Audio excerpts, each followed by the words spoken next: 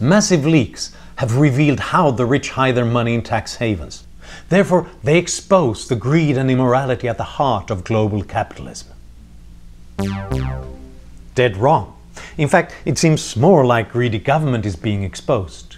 In the leaked Panama Papers, we find more political figures than Forbes billionaires, 5 times more. The documents read like a who's who of kleptocrats from countries like Russia and China and Iraq, and includes enough Middle East royalty to fill a palace. The more power officials have, the more they grab, and that tells us something about the benefits of tax havens. Entrepreneurs who create value for all of us by creating new goods and services and technologies are at the mercy of such governments. That they have at least a chance of going somewhere where taxes are lower restrains the greed of governments. We all react to high taxes. Some stop investing and taking risks altogether.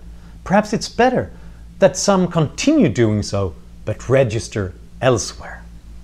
Countries with stronger rule of law and lower taxes have fewer tax fugitives.